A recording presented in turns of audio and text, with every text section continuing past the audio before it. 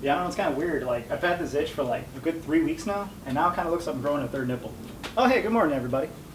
All right, everybody, I got something new to show you. I added something to my garage this past weekend that I got for free. Let me give you a little bit of context on this. So basically, a guy found me through Instagram. He saw that I work on bikes and whatnot, and he had a CRF 150 that had been sitting for about 2 years, and that's a dirt bike. So I got a first chance to ride a dirt bike, which was super fun, and I really, really want one now. Problem is, the guy didn't necessarily have all the money to fix it at the time. So he offered me another form of payment. He said, look, we could either wait to get the money, or I could give you this thing that's been sitting in my garage for a year or so. I was like, well, what is this thing? So as soon as he sent me the pictures, I was on board. So I got to ride a dirt bike, I fixed it, it's working awesome. First time in 2 years that it's been running. So I got paid in a new vehicle. I'm not sure if it's that exciting for most of y'all, but let me just go ahead and show you guys.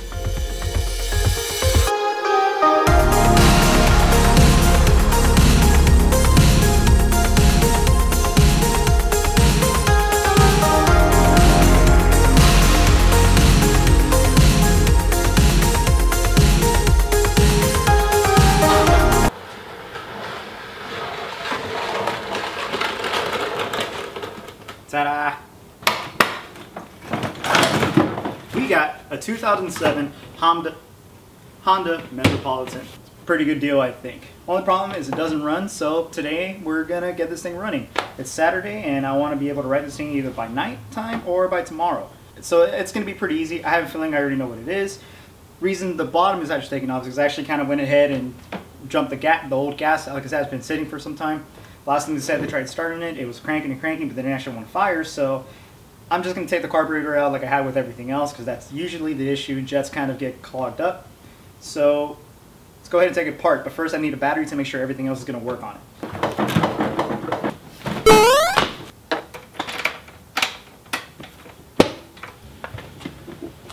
Alright, so now with your trusty multimeter, we are going to check if the battery's any good. Now I'm pretty positive it is. I was told this battery was not that old, so I am positive that we have a strong 12 volts. Cut the camera. So after totally not going to the store to buy a new battery, we have a strong 12.8. Nice. Alright, so now that we got power, we can go ahead and test everything. So we're going to turn the key on. Here's stuff happening. So we got the horn, we got the blinkers, right side, left side, okay, and brake lights.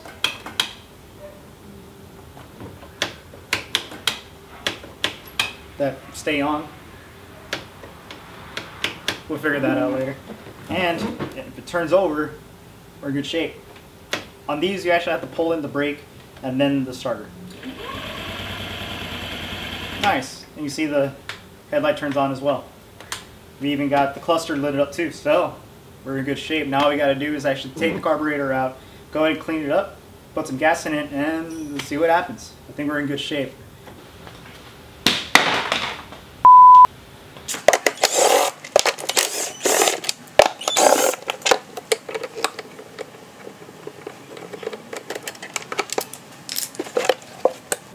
Alright, just to check, make sure that we actually do have a working fuel pump. This is the fuel line.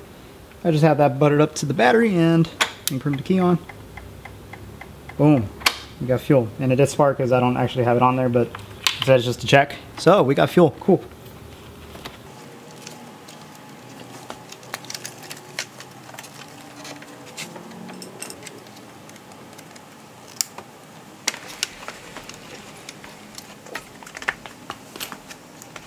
Alright, finally, we got it out. Now it's time to get to cleaning.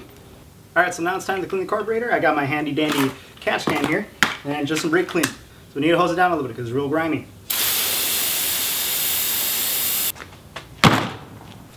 Alright, so now that we got this clean on the outside, it's time to open this up, see how it looks on the inside, clean the jets out, and put it back on. This is going to be pretty straightforward. I'll talk a little bit on how to do this if you are here to learn how to clean a carburetor out. It's pretty easy, so let's go. Alright, so we're going to start by taking the bowl off. 3 screws, that's it. Let's get to it.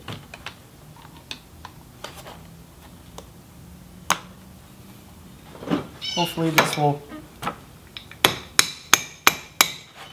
loosen up a little bit to get it off. Boom. Alright, and this is the inside of your carburetor.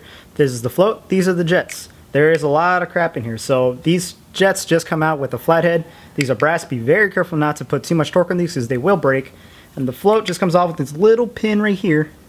You're going to slide out, take the float off, and there's going to be a valve right under here. And then we just clean it all out. And as you see in the bowl itself, there is a lot of crap in there. Okay, all of that can easily clog up your jets, and which I am pretty sure is the reason why this thing was not turning on, which is clogged up. So all we gotta do is clean it.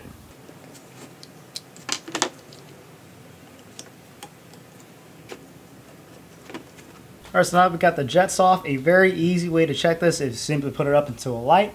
If you can see a hole through it, then it's usually clear, but you already have it off, might as well spray it through. If you cannot see a hole through it, you cannot see light at the end of the tunnel, it's clogged.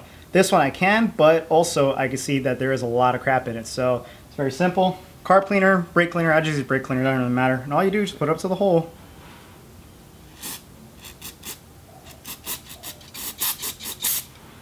And you just make sure stuff comes out of this other side.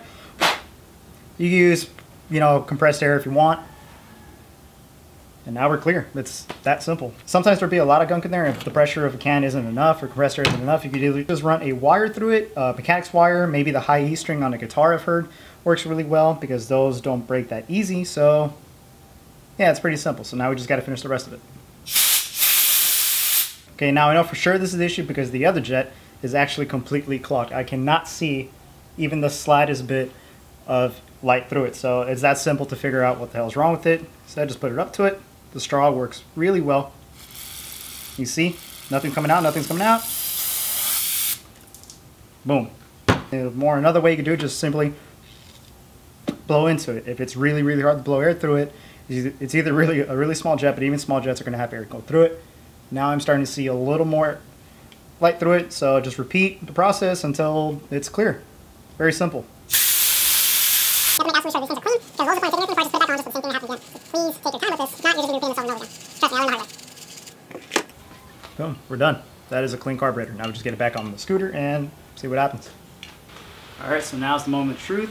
Just go ahead and let the fuel pump prime and fill up the carburetor. And hopefully, if we're in good shape, it will start. That already sounds way better.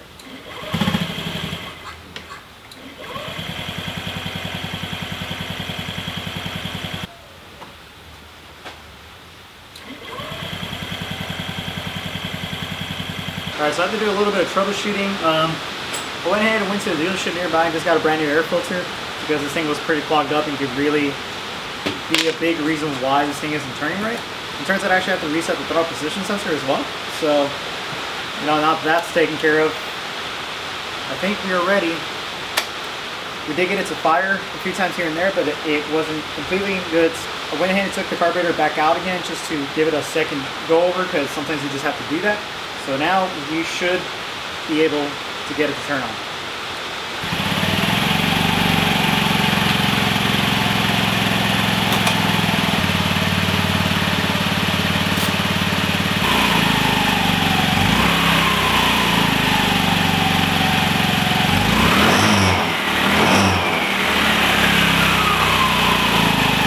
Alright, now all that's left is put everything back together and see if we can go for a test drive. Alright, so here's the issue. It's like raining. So, can't necessarily go out on the street. But, if you guys want a test drive, I will give you a test drive.